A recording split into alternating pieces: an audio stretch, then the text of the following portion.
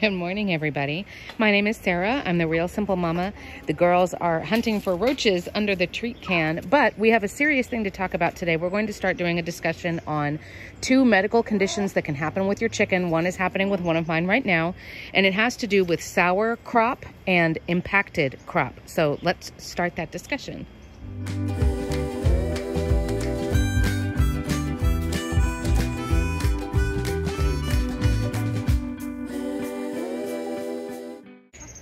Good morning. So please forgive the air conditioning sounds. It's over 100 degrees every day in South Texas. So that's kind of a constant noise in the background for right now. So we are going to be talking about Minerva McGonigal, who is the black and white hen in the center of your shot right now. And her crop is just gigantic and disgusting. And so we're going to talk about what she's got going on and how we can fix it. So firstly, if you're not aware of the way a chicken's digestive system works, it doesn't work like ours. Chickens don't have spit, and they don't have teeth to grind up their food, and they don't have a stomach like we do with stomach acid. So theirs is more of a mechanical breakdown of food instead of using chemical like stomach acid. So chickens will swallow food whole, or they'll peck it into peckable, swallowable sized bites, right? And it goes from the beginning of their digestive tract, which is their beak, and they swallow it and it goes into a spot called the crop. And the crop, you can see, I've talked about this in other videos, and if you're not sure how that chicken's digestive system works, certainly go look it up so that you understand what's going on. The crop is sort of like a little balloon. We're talking about, again, about Minerva right there, whose balloon is like way too big and distended. So the balloon is sort of like the holding place where food goes first. That's the first drop-off spot. Hi, Gracie. After that, Gracie says, good morning, everybody. After that, it will go down into the gizzard, which is their equivalent of a stomach, and that's where the rest of the breakdown happens, which is why your chickens need grit. Their food starts to get broken down a little bit, but then the gizzard is where everything gets broken up with all those little pieces of rocks and pebbles and grit. In a condition like sour crop or impacted crop, they're 2 slightly different things, but a lot of the treatment is the same. And the good news is when a chicken has this, it can happen fairly commonly, and it's not like a death sentence or anything like that. When a chicken has sour crop, it means that that crop, that holding balloon, has not emptied fully, which is the natural process, right? The food stays in there for a little while, and then it goes down into the gizzard, and it finishes getting digested. In a sour crop, the crop is still squishy. It's soft. It feels like, you know, a half-empty water balloon. It's very soft and squishy. But it means that stuff in the crop is getting sour because it's not getting emptied. In other words, it's starting to rot or it's starting to ferment. Now, in this case, you can see Minerva McGonigal. I know that they're hiding behind this can. Let me see if I can move it. They're going to go nuts because there's roaches under here. Come on, girls. Tick, tick, tick, tick, tick.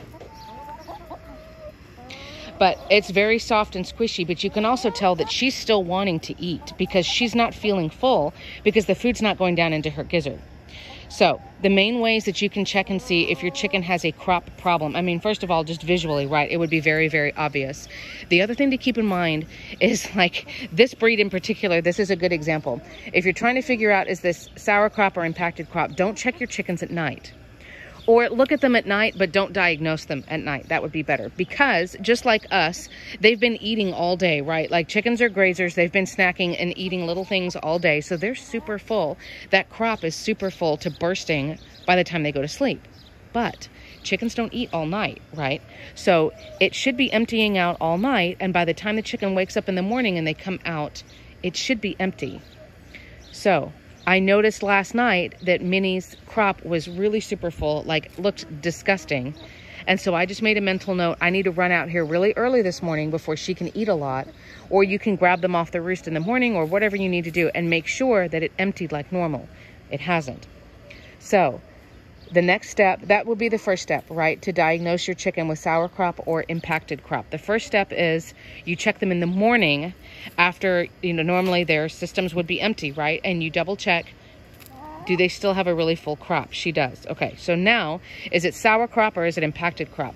Sour crop and impacted crop, they usually are caused by almost exactly the same thing. The difference is that sour crop is the crop is going to feel soft, and yes, you need to like push on it a little bit.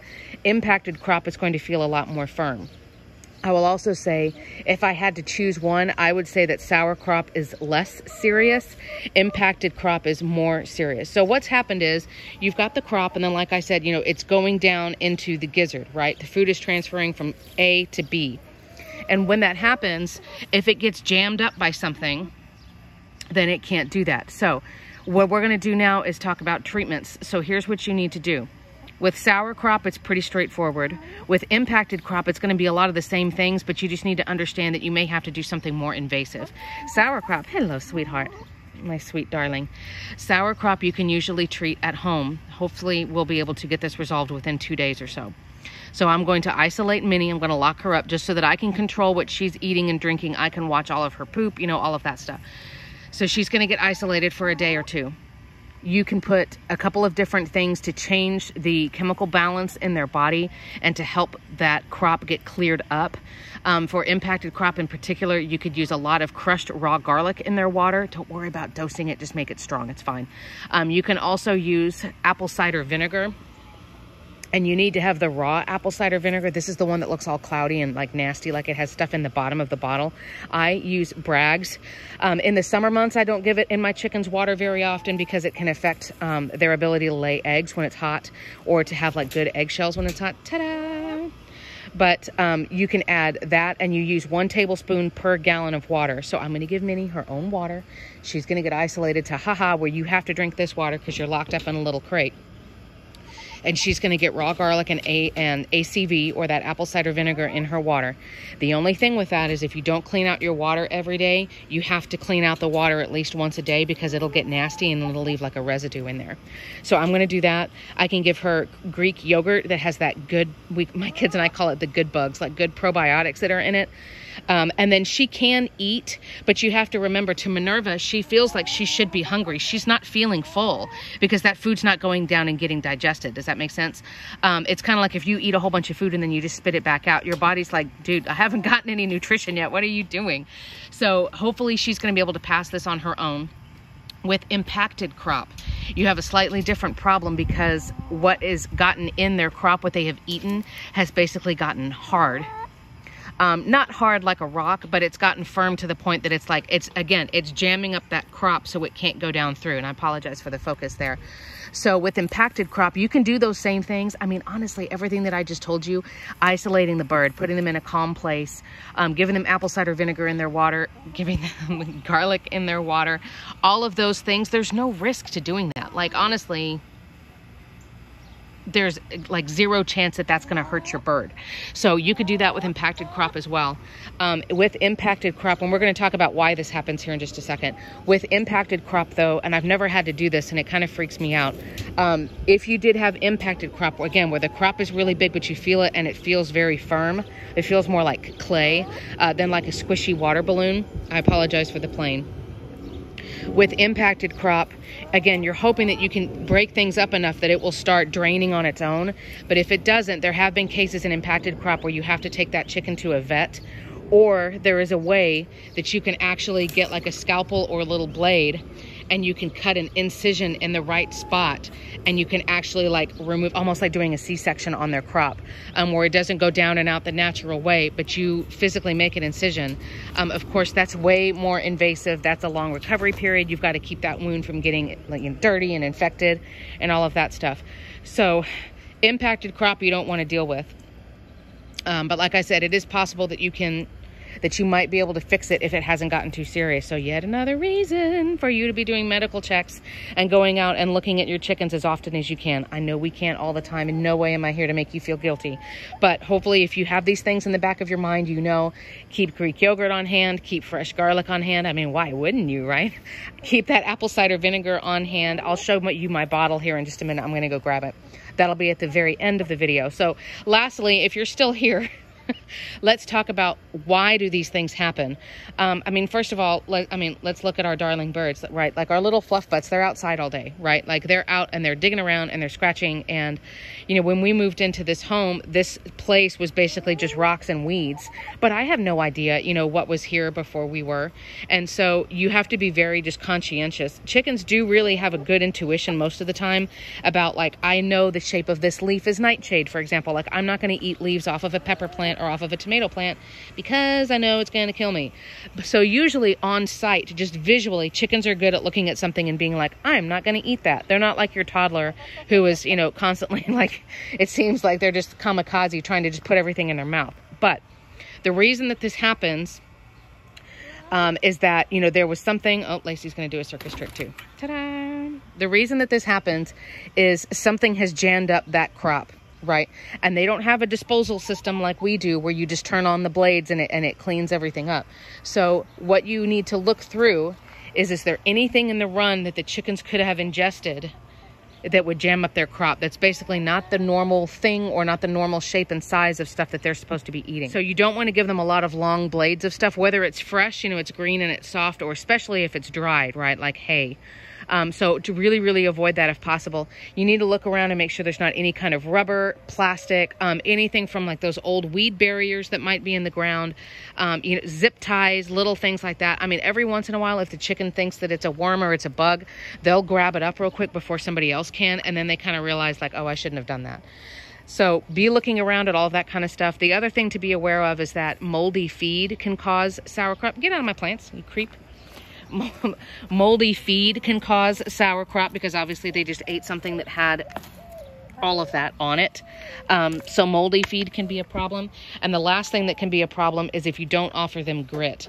I've got videos here if you want to look up grit. I mean, honestly, if they're out and they've got space like this and they're not just in like a little like coop and run setup, like if they've got some space, chances are they're out finding grit like all day, every day. Remember, chickens are snackers. They don't eat like 3 meals a day or like a big predator. I eat 1 meal a week and then I just kind of chill. They're always snacking and trying to eat stuff. So chances are they're already finding little pieces of snail shell or little pieces of rock or, you know, anything that's around, just little things, because that's the equivalent of like the teeth and the grinding system in their digestive system. So keep an eye on all of those things for sour crop and impacted crop. I'm going to isolate Minerva. I'm going to go grab that bottle and I'm going to do one more quick clip here. This is the Bragg is the brand. You can see it at the top, the raw unfiltered apple cider vinegar. It has the mother. What they call the mother is, I don't know how well you can see it, but yeah, see, it's all the dark stuff that's in there. And then you shake it up real well.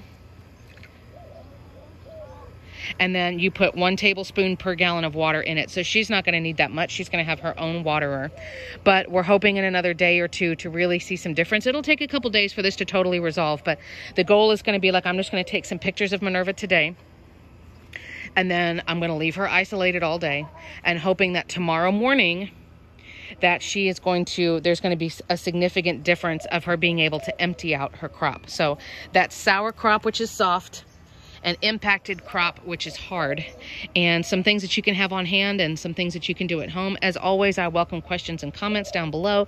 Again, I apologize for all of the noise. It's going to get so hot today, and I got to get Minerva in her little isolation coop that's over here by a V-tube in. And of course, now the air conditioning shuts off that I'm done.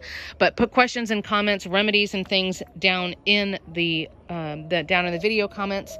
I'm happy to help. Here's my email address, and hopefully we're going to have a success story to tell you about before long. Thanks.